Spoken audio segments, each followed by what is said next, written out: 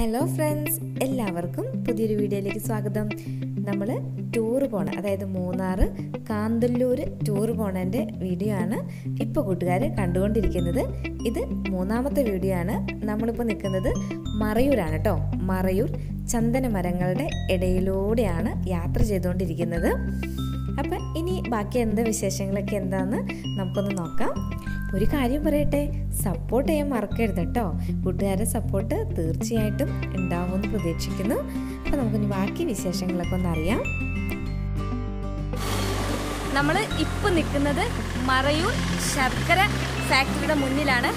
അപ്പോൾ ഇവിടെ മറയൂർ ശർക്കര എന്ന് എഴുതി വെച്ചിട്ടുണ്ട്. അവിടേക്കാണ് പോകുന്നത്. ഇതാണ് മറയൂർ ശർക്കര ഫാക്ടറി. അപ്പം നമ്മൾ അവിടേക്കാണ് പോകുന്നത്. അപ്പം നമ്മൾ പോയി അവിടെ അന്വേഷിച്ചിരുന്നു. അപ്പോൾ തൊട്ട് താഴോട്ട് അങ്ങ് നടന്നു പോവാം.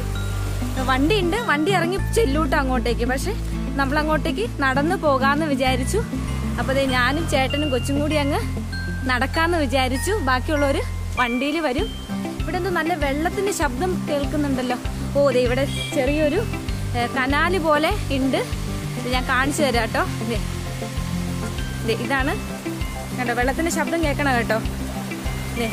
ഇവിടെ ചെറിയൊരു കനാല് പോകുന്നുണ്ട്. നല്ല ഒഴുക്കുണ്ട് കേട്ടോ, വെള്ളം നല്ല ഒഴുകിയാണ് പോകുന്നത്. ഇതേ അങ്ങോട്ടേക്ക് നോക്കിക്കേ കണ്ടോ, നല്ല മഴക്കാരാണ് അങ്ങ് അറ്റം. ഞാൻ നേരത്തെ പറഞ്ഞല്ലോ, നേരത്തെ നമ്മൾ അവിടെ ഒരു വാട്ടർഫാൾസിന്റെ അടുത്ത് വണ്ടി നിർത്തിയിരുന്നു. അവിടെ മഴയായിരുന്നു. അത് കഴിഞ്ഞ് കുറച്ച് മുന്നോട്ട് വരുമ്പോഴാണ് ഈ മറയൂർ ശർക്കര ഫാക്ടറി. ഇവിടെ 2 ശർക്കര ഫാക്ടറി ഉണ്ട്. അപ്പം നമ്മൾ ആദ്യം കണ്ട ശർക്കര ഫാക്ടറിയിലാണ് കയറുന്നത്. അപ്പം നമുക്ക് അങ്ങോട്ടേക്ക് ഒന്ന് നടന്നു പോകാം. അങ്ങ് അറ്റത്ത് കാണുന്നതാണ് കേട്ടോ കരിമ്പൻ തോട്ടം. അപ്പം നമുക്കൊന്ന് കണ്ടിട്ട് വരാവേ. ഇവരെല്ലാവരും ഇതേ വരുന്നോണ്ടിരിക്കുകയാണ്. ഒരു ഫാമിലി ഇവിടെ ഉണ്ട് കണ്ടോ. ഇനി ഒരു കൂട്ടര് എത്തിയില്ല, അവർ വണ്ടി തന്നെയാണ്. ഇവിടെ എത്തിയപ്പോൾ നല്ല മണം വരുന്നുണ്ട് കേട്ടോ. നല്ല ശർക്കരയുടെ മണം വരുന്നുണ്ട് കണ്ടോ. അപ്പൊ അതാണെന്ന് തോന്നുന്നു ഫാക്ടറി. നമ്മൾ അവിടേക്കാണ് പോയിക്കൊണ്ടിരിക്കുന്നത്. അയ്യോ, നമ്മളിങ്ങ് നടന്നു കഴിഞ്ഞപ്പോ അവര് വണ്ടി കൊണ്ട് വരുമെന്ന് വിചാരിച്ചു. പക്ഷെ അതെ അവരും നടന്നുകൊണ്ട് വരാണ് കണ്ടോ. അപ്പൊ നമുക്കങ്ങ് പോവാം. അല്പം ഉണ്ട് കേട്ടോ നടക്കാനായിട്ട്. അപ്പൊ ദേ നോക്കിക്ക് നമ്മൾ നടന്നുകൊണ്ടിരിക്കുകയാണ്. ഞാൻ അവിടെ വെച്ച് കാണിച്ചില്ലേ കരിമ്പും തോട്ടാന്ന് കണ്ടോ. ആ കാണുന്നതെല്ലാം തന്നെ കരിമ്പും തോട്ടാണ്. ദേ കണ്ടോ, ഇതാണ് കരിമ്പും തോട്ടം. അപ്പൊ ഇപ്പൊ കരിമ്പ് ആവുന്നതേ ഉള്ളൂ, നട്ടിട്ടുള്ളൂ കണ്ടോ. നല്ല ഇത് മൊത്തം അങ്ങോട്ടേക്ക് ഒത്തിരി ഉണ്ട് കേട്ടോ കരിമ്പ്. ആ കാണുന്നതെല്ലാം തന്നെ കരിമ്പും തോട്ടാണ് കണ്ടോ. അങ്ങോട്ടേക്ക് താഴേക്ക് ഒരുപാടുണ്ട്. നമ്മളിപ്പോഴും ഫാക്ടറിയിൽ എത്തിയിട്ടില്ല. ആ കാണുന്ന, അതായത് നീല കളറിൽ കാണുന്നില്ലേ, അതാണ് കേട്ടോ നമ്മുടെ മറയൂർ ശർക്കര ഫാക്ടറി. അപ്പൊ നമുക്ക് അങ്ങോട്ടേക്ക് പോവാം.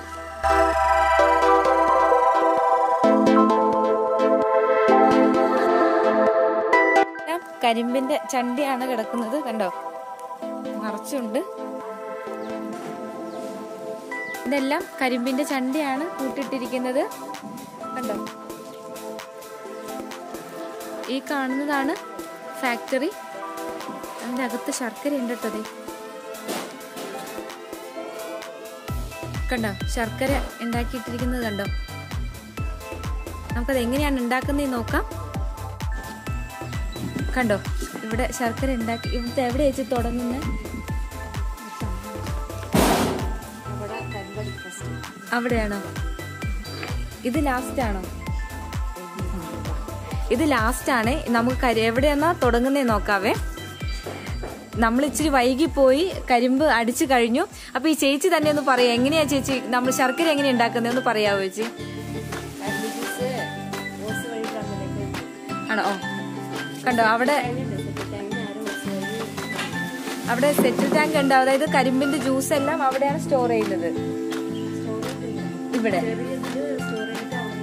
നേരെ ആ ഇതിലേക്ക് ഒഴിക്കൂലേ?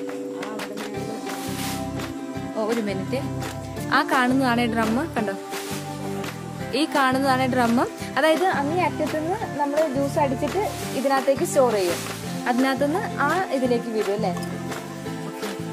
അതിനകത്തേക്കാണ് വീഴുന്നത്. തുറന്നൊഴിക്കും.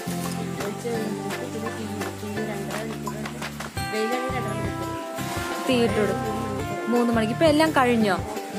എല്ലാം കഴിഞ്ഞു. എല്ലാം ഇങ്ങ് ഉരുക്കി ഇവിടേക്ക് എത്തി അല്ലേ? അപ്പൊ നോക്കിയേക്ക്, ഞാൻ അവിടെ കാണിച്ചു തരാം. ആ ഡ്രമ്മിലേക്ക് ഒഴിക്കുന്നത് കാണിച്ചു തരാം. ഇതെല്ലാം കരിമ്പിന്റെ ചണ്ടിയാണ് കേട്ടോ. കണ്ടോ, ഇതാണ്. നോക്കിക്കേ, ഇതല്ലേ കരിമ്പിന്റെ ജ്യൂസ്? അതാണ് കരിമ്പിന്റെ ജ്യൂസ്. അതിനൊരു 2.5 മണിക്കൂർ തീ കത്തിക്കുന്നു അല്ലേ ചേച്ചി? 3 മണിക്കൂർ. കണ്ടോ തീ കത്തണ കണ്ടോ? ഈ ചണ്ടി തന്നെയാണ് കത്തിക്കാനായിട്ട് ഇട്ട് കൊടുക്കുന്നത്. കണ്ടോ, ഇനി ഇത് നന്നായിട്ട് എത്ര 3 മണിക്കൂർ ഇങ്ങനെ കുറുകി കുറുകി വരുമോ? കണ്ടോ, കുറുകി കുറുകി വന്നിട്ടാണ് കുറുകി നേരെ താഴേക്ക് പോവാണോ ചേച്ചി? വാല് വെച്ച്. ഓ ശരി ശരി. ഇതാണ് കേട്ടോ കരിമ്പ് അടിക്കുന്ന മെഷീൻ. അല്ല, ഇത് അടിച്ചിട്ട് ഏതിലാണ് പോകുന്നത്? ഓ ഇത് അടിച്ചിട്ട് ഇതിനകത്തുനിന്ന് നേരെ ഹോസ് വഴി അവിടെ കണ്ട നമ്മൾ നേരത്തെ കണ്ട അവിടുത്തെ ഡ്രമ്മില്ലേ, ആ ഡ്രമ്മിലേക്ക് ഒഴിച്ചിട്ടാണ് നേരെ ആ തിളപ്പിക്കുന്നതിലേക്ക് വരുന്നത്. ഞങ്ങളിത് ഇവിടെ നിന്നപ്പോഴും ഇതേ മഴ കിട്ടിയിട്ടോ. മഴ പെയ്തുകൊണ്ടിരിക്കുകയാണ്.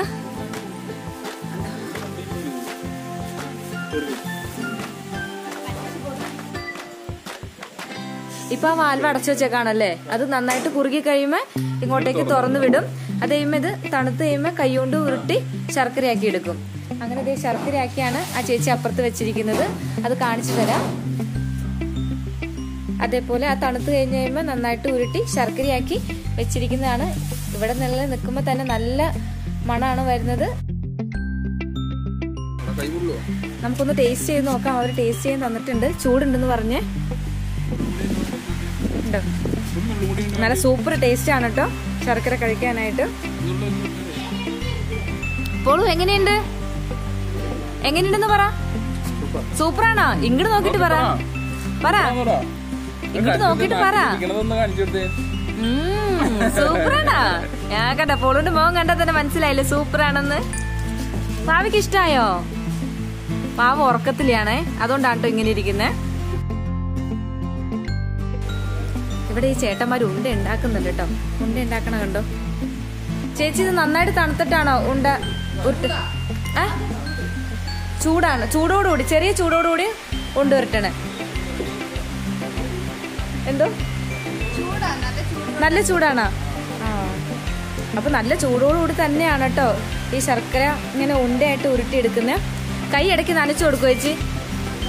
നനച്ചു കൊടുക്കോ? കൈ നനച്ചു കൊടുക്കും. പുറത്ത് നല്ല മഴയും ഇരുട്ടും ആയതുകൊണ്ട് കുറച്ച് ഇരുട്ടാണ്. ഇവിടെ ശർക്കര നമുക്ക് വാങ്ങാൻ കേട്ടോ. ശർക്കര ഇവിടെ കൊടുക്കുന്നുണ്ട്. അപ്പൊ ഈ ചേച്ചി എങ്ങനെയാന്ന് പറഞ്ഞു തരും. ഇപ്പൊ 3 ടൈപ്പ് ശർക്കരയാണ് ഉള്ളത്. ഹാൻഡ് മെയ്ഡ് ആണ്. ഓ കൈ. ഓക്കെ.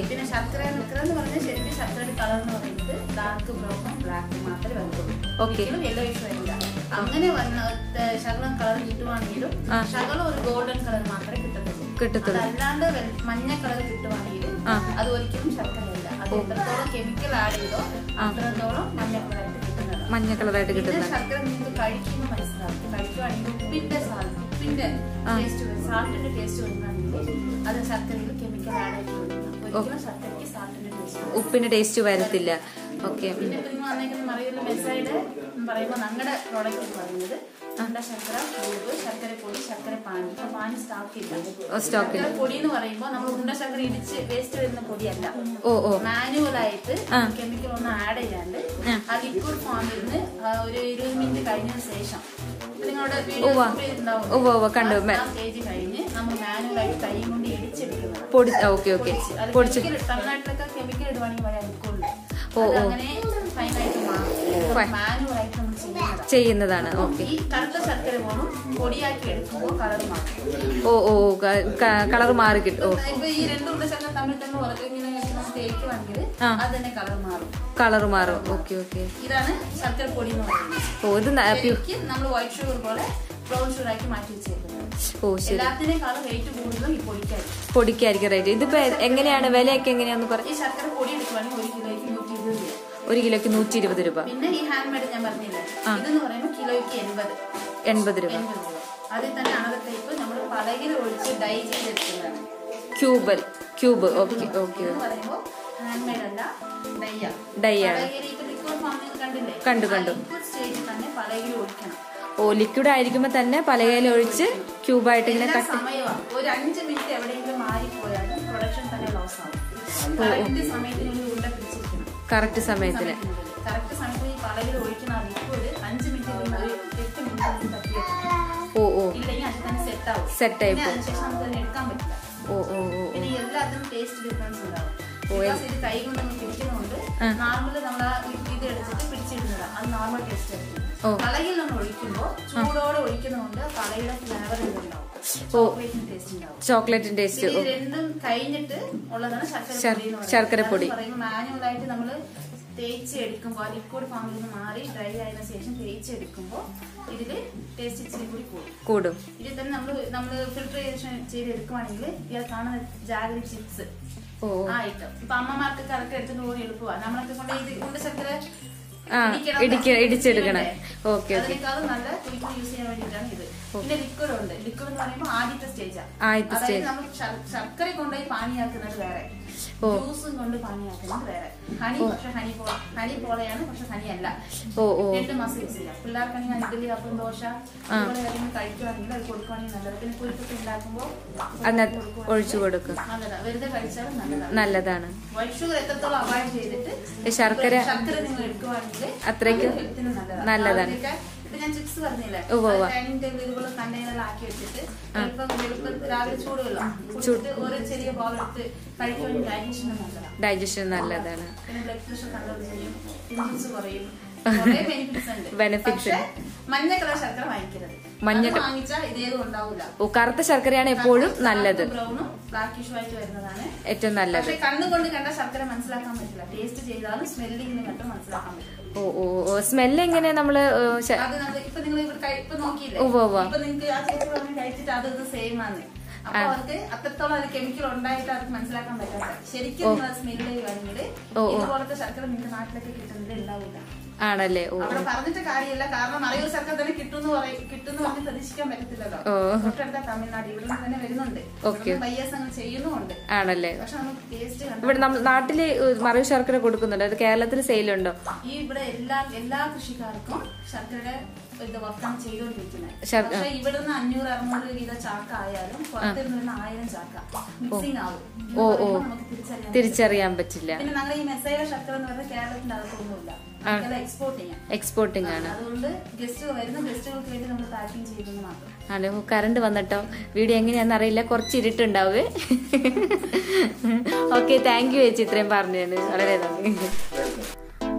അപ്പം ഇവിടുത്തെ കാഴ്ചകൾ കണ്ടു കഴിഞ്ഞു. ഇനി നമ്മൾ യാത്ര തുടരുകയാണ്. നമ്മൾ കാന്തല്ലൂർക്ക് പോവാണ് കേട്ടോ. നമ്മള് മറയൂരിൽ നിന്ന് ഇപ്പൊ കാന്തല്ലൂര് പോണ വഴിയാണ്. അപ്പൊ നോക്കിക്കേ, അവിടുന്ന് താഴേന്ന് മുതൽ ഇതേപോലെ പാറകളാണ് കേട്ടോ. നല്ല അടിപൊളി പാറയാണ്. മഴ പെയ്ത് നല്ല തെന്നി കിടക്കുന്ന, അല്ലെങ്കിൽ നമുക്കൊന്ന് കേറി നോക്കായിരുന്നു കേട്ടോ. കണ്ടോ, അങ്ങ് പുറകേല് നല്ല വലിയ മലയാണ്. നോക്കിക്കേ, നമ്മൾ ഏറ്റവും ടോപ്പിലാണ് നിൽക്കുന്നത്. എന്ത് ഭംഗിയാ നോക്കിക്കേ കാണാനായിട്ട്. മോളില് ആകാശം മേഘങ്ങളാൽ തൊട്ട് തലോടിയാണ് പോകുന്നത്. കണ്ടോ, നല്ല മഴക്കാരുണ്ട് കേട്ടോ. ആവശ്യത്തെല്ലാം നല്ല മഴക്കാരാണ്. മാത്തക്കുട്ടി ഇവിടെ ഉറങ്ങിപ്പോയി. നല്ല തണുപ്പുണ്ട്. കണ്ടോ, നല്ല ഭംഗിയല്ലേ നോക്കിക്കേ കാണാനായിട്ട്. ഇവിടെ എല്ലാം പാറയാണേ. കണ്ടോ, ഞങ്ങൾ ഇങ്ങോട്ട് കേറിയപ്പോ മുതല് നല്ല പാറയാണ്. ഇവിടെ ഒരാൾ കാര്യം ഒഴുകൊണ്ടിരിക്കാണ് കേട്ടോ. തണുപ്പാണോ? വെള്ളത്തിന് എങ്ങനെ? നല്ല തണുപ്പാണേ. കണ്ട, നല്ല തണുപ്പാണ്. വെള്ളം കണ്ട പ്രാന്താണേ. കണ്ട,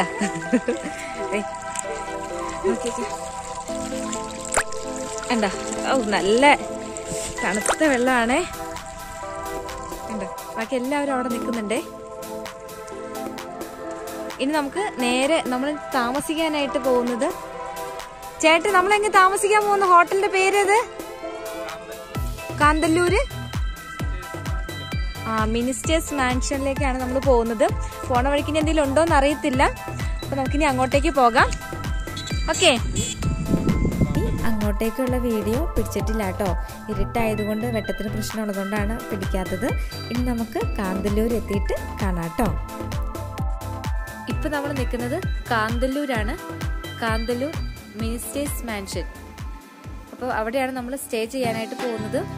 അപ്പോൾ നല്ല രാത്രി ആയിട്ടുണ്ട്. നമ്മൾ ഫുഡൊക്കെ കഴിച്ചു. അപ്പോൾ നോക്കിക്കേ, നമ്മൾ നേരെ റൂമിലേക്ക് പോവാണ്. നല്ല സൂപ്പർ അറ്റ്മോസ്ഫിയർ ആണ് ഇവിടെ. നല്ല തണുപ്പാണ്. കോച്ചി പിടിച്ചിട്ടാണ് നിൽക്കണേ കേട്ടോ. റൂമൊക്കെ കാണിച്ചു തരാവേ. ബാക്കിയുള്ള വിശേഷങ്ങൾ രാവിലെ പറയാം. അപ്പോൾ നമുക്ക് നേരെ റൂമിലേക്ക് പോവാം. ഇവിടെ നിറയെ ലൈറ്റൊക്കെ ഇട്ടിട്ടുണ്ട്. നല്ല ഭംഗിയാണ് ഇത് കാണാനായിട്ട്. നിറച്ച് പൂക്കളൊക്കെ ഉണ്ട്. നല്ല തണുത്ത കാറ്റാണ് കേട്ടോ വീശുന്നത്. ഒരു രക്ഷയില്ല. ഇവിടെ ക്യാമ്പ് ഫയർ ഒക്കെ ഉണ്ട് കേട്ടോ. ഇവിടെയാണ് ക്യാമ്പ് ഫയർ. നമ്മൾ പിന്നെ പ്രത്യേകിച്ച് ഇത്തിരി ലേറ്റ് ആയിപ്പോയി. അതുകൊണ്ട് നമ്മൾ പിന്നെ പ്രത്യേകിച്ചൊന്ന് സെറ്റ് ചെയ്യണ്ടെന്ന് പറഞ്ഞു. അവർ ചോദിച്ചിരുന്നു സെറ്റ് ചെയ്യണമെങ്കിൽ അവർ സെറ്റ് ചെയ്ത് തരും. പിന്നെ ഫുഡ് ഇവിടെ നിന്ന് തന്നെയാണ് കേട്ടോ കഴിച്ചത്. നമുക്ക് വേണമെങ്കിൽ ഇപ്പോൾ പറഞ്ഞു കഴിഞ്ഞാൽ അവർ നമുക്ക് തയ്യാറാക്കി തരും. ഞങ്ങൾ ഇവിടെ എത്തിക്കഴിഞ്ഞപ്പോൾ ലേറ്റ് ആയിപ്പോയി. അപ്പോൾ ഇവിടെ കടകളൊക്കെ വളരെ കുറവാണ്. സാധാരണ ഒരു ഗ്രാമമാണ് കാന്തല്ലൂർ. അപ്പോൾ നേരം വെളുത്തിട്ട് എങ്ങനെയാണ് ജംഗ്ഷൻ എന്നൊക്കെ കാണിച്ചു തരാം കേട്ടോ. അപ്പോൾ അതുകൊണ്ട് തന്നെ ഫുഡൊക്കെ കിട്ടാൻ ഭയങ്കര ബുദ്ധിമുട്ടാണ്. 7 മണിക്ക് മുമ്പെങ്കിലും ചെന്നാലാണ് വല്ല ദോശയെങ്കിലും കിട്ടുള്ളൂ. അപ്പോൾ അതുകൊണ്ട് കൂട്ടുകാരെങ്ങാനും ഇവിടെ വരുന്നുണ്ടെങ്കിൽ ഒന്നുകിൽ ഭക്ഷണം കരുതുക, അല്ലെങ്കിൽ നിങ്ങൾ താമസിക്കുന്ന സ്ഥലത്ത് ഫുഡ് പറഞ്ഞു ഏൽപ്പിക്കുക കേട്ടോ. അല്ലെങ്കിൽ ഫുഡ് കിട്ടാനായിട്ട് പാടായി പോവേ. ഇപ്പം ഞങ്ങളിവിടെ 2 റൂമും പിന്നെ മുകളിലൊരു റൂമാണ് എടുത്തിരിക്കുന്നത്. നല്ല കാറ്റ് ഊതുന്നേ. കോച്ചി പിടിച്ചിട്ടാട്ടോ ഞാൻ ഈ വീഡിയോ ചെയ്തുകൊണ്ടിരിക്കുന്നത്. ഇതാണ് കേട്ടോ നമ്മുടെ റൂം.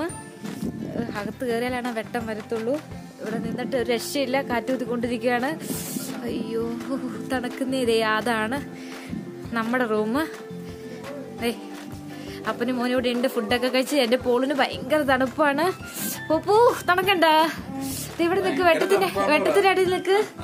അവിടെ നിൽക്ക് പോളൂ. ഇന്ന് ഞങ്ങള് വെളുപ്പിന് 2:15 എഴുന്നേറ്റ ടീമാണ് കേട്ടോ. എന്റെ മോൻ 2:15 ഇവിടെ വെട്ടമില്ല കേട്ടോ. നമുക്ക് അകത്തേക്ക് പോവാം. വാ പോളൂ. പോളൂ അകത്ത് എന്നിട്ട് പറയും. ഡോറങ്ങ് തുറക്ക്. അയ്യോ തുറക്കാൻ പറ്റില്ല. കയ്യിൽ കുപ്പി. തുറക്ക്. ഇതാണ് കേട്ടോ നമ്മുടെ റൂം. ദേ നമ്മുടെ റൂമിലേക്ക് കിടക്കാണതേ. ഇപ്പോഴാണ് ഒരു ആശ്വാസമായത്. നല്ല തണുപ്പാണ്. അതുകൊണ്ടാണ് അകത്ത് കയറിയപ്പോൾ ചെറിയൊരു ചൂടുണ്ട്. കണ്ട, ഇതാണ് നമ്മുടെ റൂം. നമ്മൾ വേറൊരു സ്ഥലമാണ് സ്റ്റേ ചെയ്യാനായിട്ട് തിരഞ്ഞെടുത്തത്. തോപ്പൻസ് ഗാർഡൻ എന്ന് പറഞ്ഞിട്ടൊരു സ്ഥലമായിരുന്നു. പക്ഷെ അവിടെ ഒരു റൂമിന് 3000 രൂപയാണ്. പിന്നീടാണ് അത് ഭയങ്കര കൂടുതലായിട്ട് തോന്നി. പക്ഷെ നമ്മൾ ബുക്ക് ചെയ്തു. ഇനി എങ്ങാനും കിട്ടാൻ ബുദ്ധിമുട്ടായാലോ എന്ന് വിചാരിച്ചിട്ട് നമ്മൾ ബുക്ക് ചെയ്തിരുന്നു. പിന്നീട് നെറ്റിൽ നമ്മൾ സെർച്ച് ചെയ്ത് നോക്കിയപ്പോഴാണ് ഇങ്ങനെ പൈസ, അതായത് 1600 രൂപയാണ് ഈ ഹോട്ടലിന്. അപ്പം നല്ല വ്യത്യാസമല്ലേ. അപ്പോൾ കൂട്ടുകാരായാലും ഇങ്ങനെ വരുന്നുണ്ടെങ്കിൽ, സ്റ്റേ ചെയ്യുന്നുണ്ടെങ്കിൽ തീർച്ചയായിട്ടും നന്നായിട്ടൊന്ന് അന്വേഷിക്കണം. നെറ്റിലൊന്ന് സെർച്ച് ചെയ്ത് നോക്കണം.